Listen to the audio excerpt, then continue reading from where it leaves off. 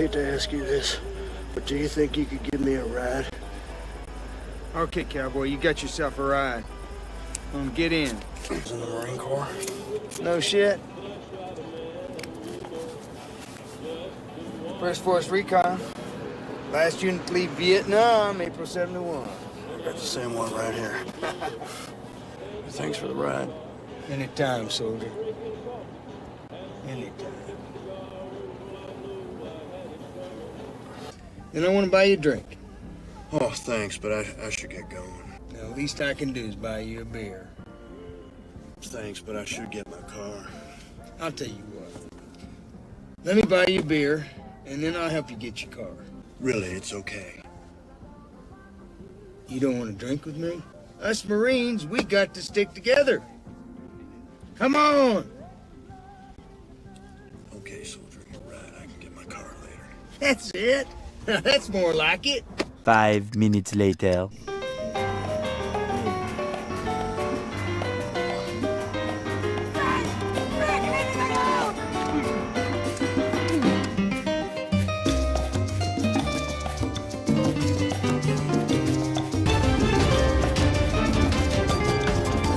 I know that some of you over the past few episodes have been wondering about the mental state of the Rudy Land gang, asking questions like, what are they talking about? Why are they always rambling? Are they suffering from dementia? So we have taken the proper precautions, and each of us have taken an acuity test, and the results are finally in. And yes, in fact, we do have dementia. Boat, cucumber. Boat, cucumber. I don't know the third one. Oh, you got 2 out of 3. That's why we're reviewing Michael Haneke's Amour from 2012, a hilarious romantic comedy about an elderly man taking care of his wife who suffered a massive stroke and witnessing her slow mental decline. What hijinks will ensue? Don't touch that dial.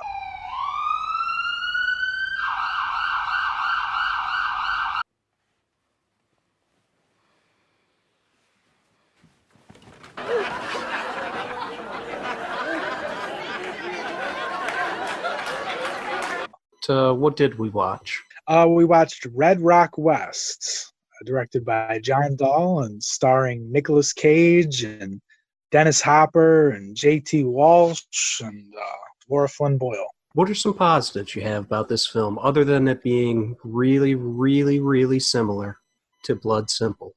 Well, I like these types of films. The twisty, turny, neo-noir films. It's exactly how described it, neo-noir. They just create a really great sense of atmosphere, and I like that they always start out simple and then things just constantly get more complex and complicated. The pieces kind of fit into the jigsaw puzzle. It's always kind of like a slow descent into hell for these characters. You just love slow descents into hell, don't yes, you? I really do. I love when characters go through horrific things in movies. I don't know what that says about me. I like that this is the first time Nicolas Cage plays a disgraced Marine. I like it only took place in, 1 day, 2 days, basically. I mean, was he really a disgraced Marine? I don't know if he was disgraced. Yeah, come on, I'm trying to sew the threads here. You're poking holes in my goddamn cardigan. Right. What was the next time he was a disgraced Marine? That would be Con Air. I just saved your life. My mama lives in a trailer. Put the bunny back in the box. Did he talk the same as he did in that movie? In this movie, the same as Con Air? I think it was slightly different, but it kind of hit the same notes. His accent in Con Air is way different, way more over the top. Nothing, I was just admiring your cage. Fits you pretty good. I'm looking for work. I love Con Air. Con Air is a blast. Pretty good. Yeah, it's the Don Simpson, Jerry Bruckheimer era. Yeah, it's like if Michael Bay made a good movie. Wait, is that even possible? Yeah. Well, I mean, I like Bad Boys 1 and 2, but they're not exactly world fine class cinema. Absolutely not. So let's let me briefly tell you the things I didn't like about this movie. Okay, without spoiling it. It is a twisty-turny neo-noir, except it's not really that complex or complicated. Everything was pretty obvious. Everything that was going to happen was pretty obvious what that was. I think maybe for one character, you kind of know where the beats are going, but I think there's a really, really kind of massive surprise 30, 40 minutes in that I didn't think that was telegraphed at all. But if it's what I was thinking of, I didn't see it at first, but I wasn't shocked. There was a certain thing that happened that made me think, oh, okay, that's definitely going to be that guy. Okay. Well, we'll definitely get into that in spoilers. What are some things you didn't like about this movie, or are you completely in love with it? No, I'm definitely not in love with it. I really love the first 40 minutes of the movie, and then it has a lag in the middle, and I don't think it quite crosses the finish line. But it's definitely a really enjoyable movie. I like the performances. I really like the score of the movie. It's got an ominous vibe to it. There's a lot of great guitar work. The guy who did the score, actually, he didn't really do many films. His name was William Olvis. He basically scored I don't know if you ever saw the old TV show Dr. Quinn, Medicine Woman, back in the 90s. Dr. Quinn, Medicine Pussy. But I used to watch that show back in the day, so it was kind of interesting that he did the score for that. But I really like the score. I like the cinematography. I can get more into the cinematography and spoilers because there's kind of reoccurring themes with cinematography. I will say I'm kind of mixed on Laura Flynn Boyle in this movie. I like her in certain points of the movie. I have to kind of tap dance around it. But when you first meet her, there's not really a lot to her character. It's like standard noir stuff. She's just the girl. So definitely not perfect, but I really did. I had a good time watching. I really liked that. It only took 10 minutes, and the movie got started. You knew everything you need to know about Nick Cage's character. Right. That's the thing, is that right at the beginning of the movie, give a little gist of the plot here. You see him, you see that he's got a USMC tattoo, so you know he's a Marine. He's also showing you that he's got this bum knee, so he's had an injury. He's just trying to get a job at an oil refinery. They won't hire him. He's only got $5 in his wallet. He uses that $5 to get into the town of Red Rock. And so it's just, we really get into everything quick. And there's not a bunch of exposition. It's just kind of shown, without dialogue, which I like. I don't give a shit about exposition. I just like that it got started. It's not a complex movie. It's just get into the story. You learned everything you need to know about him. Now let's get into the action. I mean, I guess that's general impressions. I would say if you got nothing else going on and you need a good sort of early Coen-ish Brothers movie, give it a watch. It was good. Yeah, I definitely recommend it to pretty much everybody. I think it's a really enjoyable movie. Obviously, if you like Nicolas Cage, this is one of his more obscure films. It's streaming on the horribly named Peacock, Universal's app. Why don't they just call it NBC Universal or something? Yeah, I mean, that's a good question. I don't know. People who get paid a lot of money to sit in rooms, they came up with Peacock. Don Draper himself came up with Peacock. I saw one in NAMM.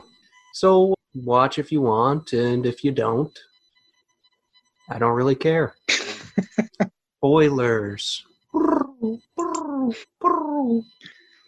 Nicolas Cage is a down on his luck former Marine involved in some kind of explosion in, I don't know, I think he said Libya or Lebanon, pardon me. He ends up, his friend works on this oil rig, he's going to get a job there. He's got a fucked up leg, I can't take him, they'll take my insurance away. He's going to spend his last $5 at a bar drinking coffee at 9 or 10 in the morning when the bartender, you the guy? You the guy for the job? Yeah, I'm the guy for the job. Little does he know, the job is killing the bartender's wife. Yeah. Laura Flynn Boyle. Yeah, I'm a sucker for the whole mistaken identity type thing. Hitchcock did a lot of that. I like those mistaken identity movies, so I'm into that. Well, yeah, it works here especially because we learn, okay, he's generally a good guy. He didn't take money from his friend. He goes to a gas station. There's an open register. Nobody's around. He's only got $5. He's got to make it back to Texas or wherever. Right. and he doesn't touch the money. He thinks about it, though. He thinks about it. Yeah, he definitely does think about it, but he walks out. Yeah, the bartender sees the plates of his car, and he thinks he's Lyle from Dallas. You are here for the job, aren't you? And you're Lyle from Dallas, right? Right. Let me just first of all say, I bought and watched Blue Velvet not long ago. I'll send you a love letter. Straight from my heart, fucker! You know what a love letter is? It's a bullet from a fucking gun, fucker! I love Dennis Hopper as an underworld figure. He's so great. He's cool, intimidating, but also he's very crazed. He's easily one of the top 3 for me crazy role actors. Like, number 1, Jack Nicholson, only for The Shining if I had to pick one. You didn't let me finish my sentence. I said, I'm not gonna hurt you. I'm just gonna bash your brains in. I'm gonna bash them right the fuck in. And I had another one, but I forgot it, so let's skip that part. Yeah, no, Dennis Hopper is a great actor. There's definitely been some roles of his that he's horrible in Waterworld. Girl, I don't give a shit what he'd like. He took out my eye. And if I ever see him again, I'm gonna cut open his head and I'm gonna eat his brain. You think he'd like that? But he's really good, and it's interesting you brought that up with the Blue Velvet because the director actually wanted Dennis Hopper to play the sheriff role. He could have pulled it off. I don't know if whoever they got to be Lyle would have done as good a job. I don't think so. The director wanted him to play the sheriff because he thought that Lyle was way too similar to the role in Blue Velvet. Dennis Hopper, he did not want to play the sheriff at all. He wanted to play Lyle. See, I like that. He did a great job as the character in Blue Velvet, and he did a great job as Lyle here. Yeah, when you first see his character, when Nicolas Cage almost gets run over, as soon as he steps out of that old car, it's just great. It's like, okay, you see the look on his face. He's got this incredible line, which he says when he almost runs over Nicolas Cage. Well, you're one lucky son of a bitch, aren't you? Huh? If I hadn't had my brakes just done, I'd be picking your brains out of my radiator. Really, it's okay. You don't want to drink with me? I'm not good enough to buy you a beer? No, it's not that. I just... Well, then what the fuck's your problem? Yeah, he's great in this movie. Along with Dennis Hopper, I loved Dwight Yoakam's exchange with him. Oh yeah, as the truck driver. Yeah, he was great. What the hell are you doing on my truck? Sorry, boss. I didn't mean to scare you. Hey! Do I look scared to you? What the hell are you doing on my truck?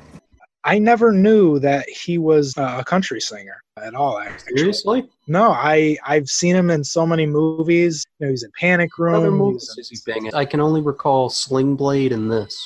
He was in Panic Room. He played the psycho in Panic Room.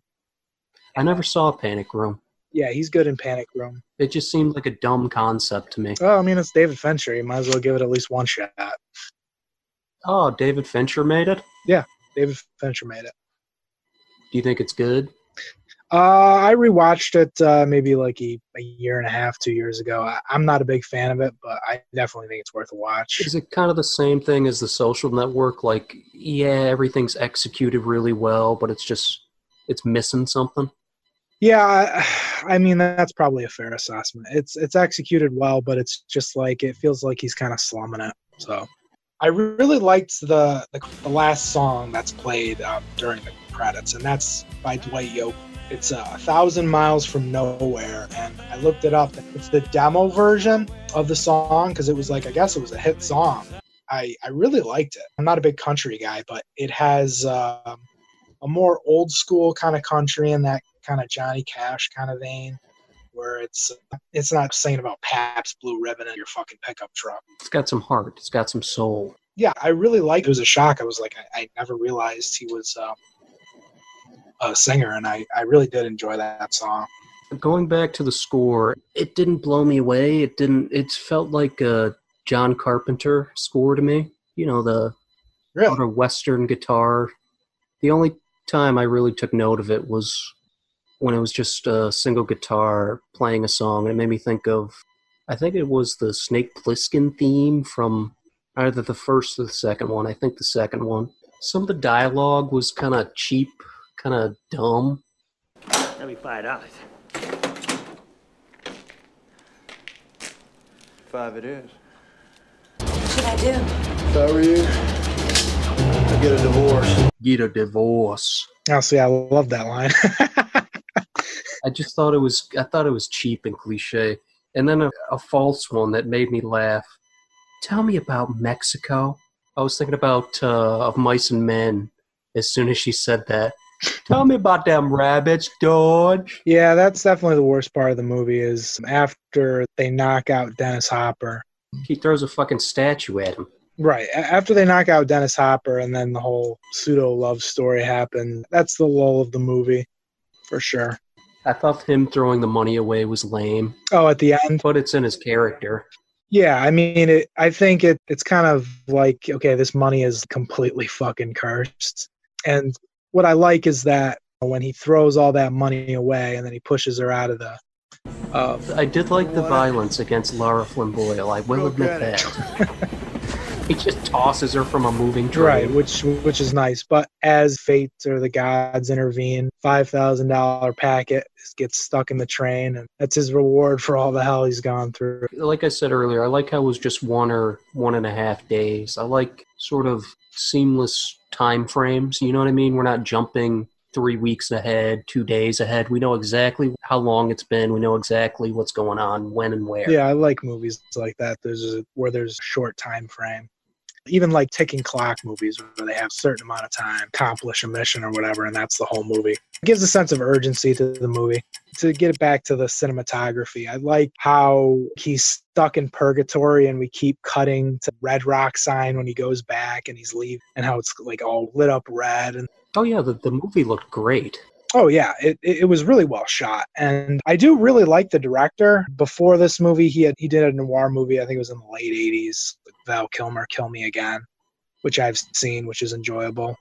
He did Rounders, which is a good movie, good poker movie. He also did Joyride, which I'm a big fan of.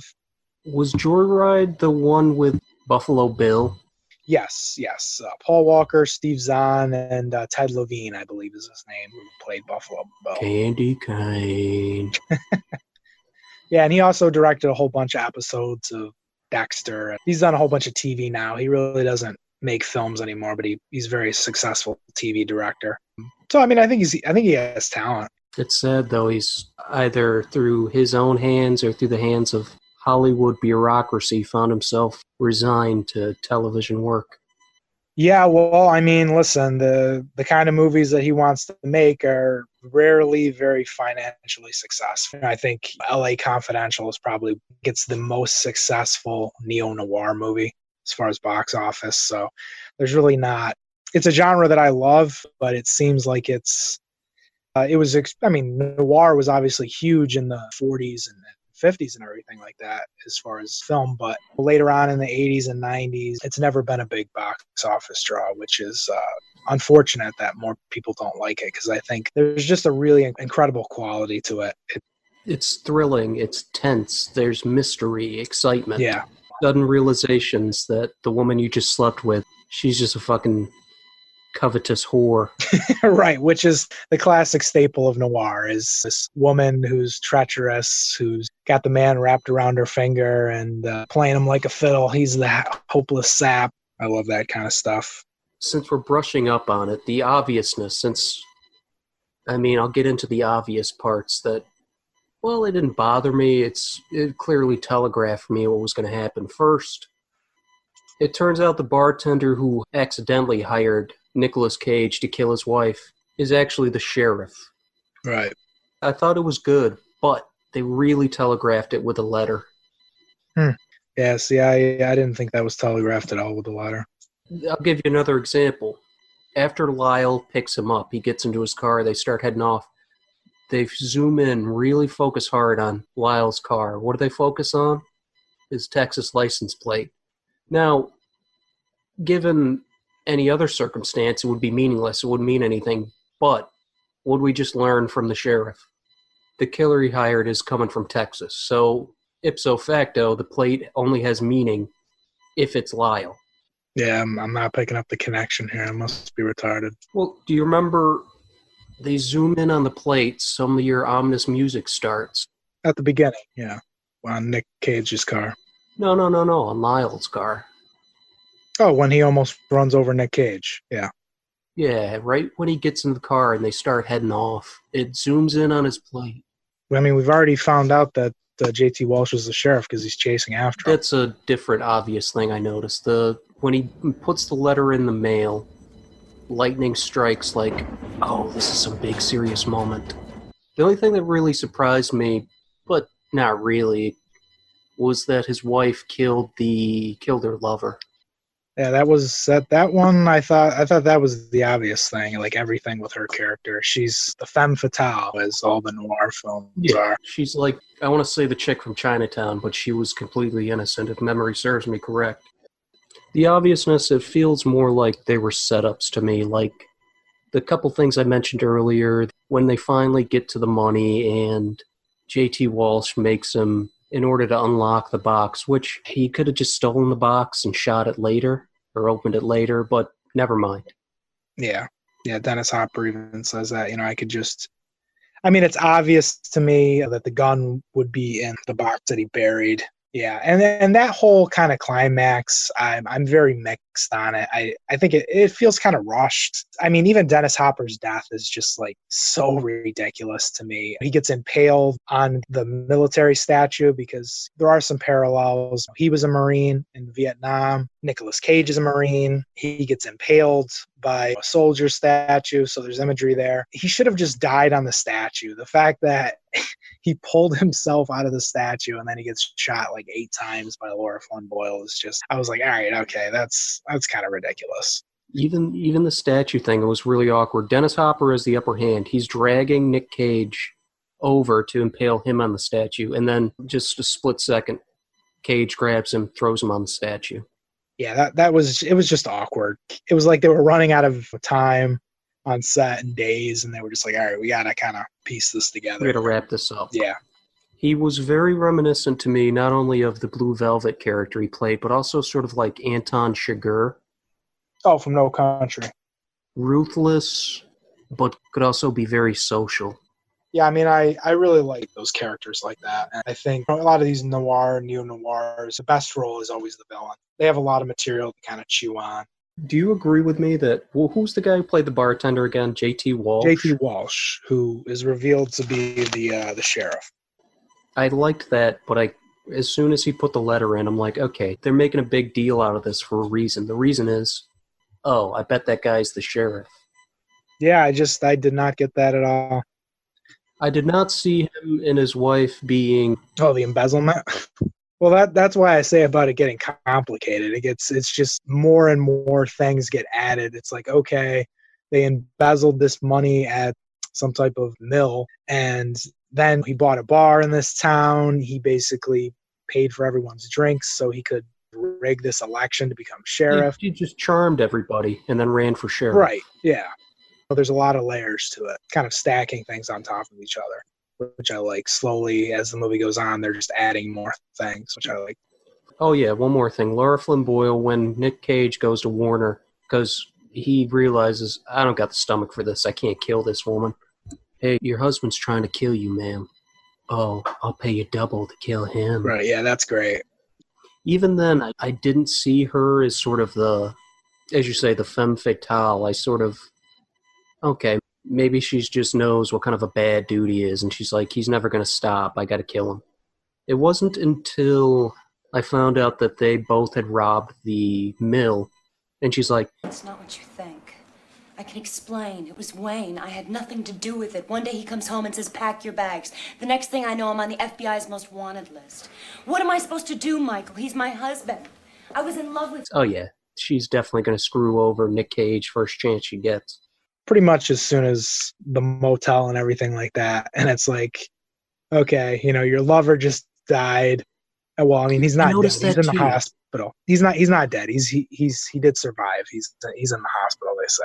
So we'll correct that. She laid it on really, really thick. And that was when the chinks in her armor first became apparent to me. I wasn't convinced yet, but I was certainly like, on guard. She's not the greatest actress, and she was on Twin Peaks, which I'm not a super big fan of that show. But it does have a couple connections, obviously, with David Lynch, with Dennis Hopper and her. But, there's a reason why she never really became like a big star or anything like that. She's kind of bland. She ended up on an ABC courtroom show, The Practice, maybe? Oh, yeah? It ran for like 9 seasons, so she's not hurting for money. Oh, I guess she did pretty well then. One more, it was way too obvious for me. When Nick Cage first goes and stalks the woman, she's riding her horse, she meets up with her lover. They're at this trailer, and they look around really, really hard. Bitch, except for this one instance, you're in the middle of Montana. Would you ever have to look around before going into a trailer? Surrounded by nothing? Wait, when was this? What part are we talking about? Right after he accepts the job, he gets his binoculars and he's watching her. Oh, okay. Right. Do you remember? Yeah, I know what you're talking about now. This is one of those little nitpicky things that I noticed. Her and her lover are looking around like they're in the middle of New York City and they got to worry about who's watching them go into this trailer together. You're in the middle of fucking bumfuck Montana. Nobody's around except for this one time. Yeah, that didn't bother me, but I hear what you're saying. I really like that sequence, as we were talking about with Dwight Yoakam when he gets on the truck. I really like that sequence when Nicolas Cage gets out of the bathroom and he goes on the roof. Then he's got to walk across that plank with his bum knee and get on top of the truck. That's a nice little scene. It's really noirish because not only does he have to figure a way out, you can see Dennis Hopper and J.T. Walsh figuring out where'd this little cocksucker go. Yeah, and at that point, J.T. Walsh, he's still kind of out of the loop there. The prison break scene, I really like. It sort of reminds me of like spy movies. It's very, he knows exactly what he's doing. First he looks around, make sure there's only one guy in there. Then he comes in, make sure the guy's got his attention, blows him away. Okay, here's where the hiccup comes. Turns out there's $500,000 left of the $2 million J.T. Walsh and his wife stole. All right, I'll give you a deal. I'll break you out of this here prison. You give me half that money. The one part about that climax, the ending that I liked, was Dennis Hopper, his gun is unloaded. J.T. Walsh has a gun on him. So what does he do? Throws a fucking knife at his neck. Right, yeah, he's got the knife right up his sleeve. Yeah, that was nice. But I even liked when J.T. Walsh says to him, oh, you can't shoot me right here. Otherwise the caretaker of the cemetery is going to hear it. That was nice. It's smart filmmaking because why doesn't he just shoot him right there? The caretaker will wake up. They'll call the sheriff or whoever. They'll be there and thwart everybody. It's a clever scene. I like the fact, even though it is kind of maybe a little over the top, that the money's buried in a cemetery. It's kind of alluding that, okay, well, everything clearly is going to go bad here because we're in a cemetery right now with all these criminals. It's the last place anybody'd ever look. It is a good idea. Why couldn't Nick Cage just be like this kind of actor guy? I'm not saying he was great or spectacular, but he did a pretty good job, I'd say. Would you? Oh, yeah. This is definitely one of his most subdued performances. I mean, there's a couple moments where he screams and yells and punches the roof of his car. But most of the time, he's really controlled in this movie. He's not out of control. He's definitely really good in this. I totally agree. I love Nicolas Cage, but he definitely... he's even come up with this whole term for his type of performances. I can't even remember what he calls it, but it's some just like bizarre term, like Western kabuki or some shit like that. Fucking asshole. Well, he's just a very weird guy. He has a lot of weird sensibility. He's sewn totems and stuff into his clothes for certain performances. And he's a weird guy, but I think that really brings out a lot of just really special moments in a lot of these movies. It can, or it can be so bad it's funny. Yeah. I'd still rather watch him give a performance than a lot of these just boring-ass actors. I know it's an acquired taste. Not everybody can handle the rage cage, as they call it. It's Nick the Rage Cage from Los Angeles, California. I will say I do like the scene when J.T. Walsh has Nick Cage in his car and he's got him handcuffed. That's a nice little action scene when You know, it's obvious he's going to try to kill him here. Yeah, even Nick Cage knows. Oh, yeah, you know, you can just tell. I really did like that scene. It was good. That may be, aside from the Dennis, anytime Dennis Hopper was there, that may be the best scene for me. You're in the middle of Montana, it's foggy, it's night, you can't really, well, you can see stuff. That was another good thing about this movie. There was a lot of use of, especially at the end, at the graveyard, very heavy shadows, very low light. Mm-hmm. Yeah, that's just like the real great staple of just noir, just shadows. And there's another really good shot when Laura Flynn Boyle and Nicolas Cage go back to J.T. Walsh's office, which is in the back of the bar, and they end up going into his closet. And the closet, it's got kind of that shade to it, and so all these shadows are going through, and it has that it's one of those kind of closets where it's slits. Yeah, and that's a staple of noir from the 40s and everything like that, black and white, when you got the window shades and lights shining through, and it's got the shadows all over the actor. I'm a sucker for that kind of stuff. Yeah. It helps to definitely bring life to a scene. Yeah, and that scene's cool too, because the deputies come in, and at that point they found money in the car, and you're like, okay, are these deputies going to go bad? But no, you know, they're taking their fucking sheriff straight in. They're like, no, we're fucking arresting you, man. They got the letter, they figured, did they ever reveal how they figured out who he really was, or? Yeah, they have the wanted poster from the FBI. It just came in like that day or pretty recently? Yeah, that came in. They've been looking for him for a while, I guess, and it made its way there. And so they put it right on his desk right there with the deputies. And I liked the deputies in general. I thought they had they were they good. didn't get a lot of scenes, but and even the scene where Dennis Hopper kills that one deputy inside the station.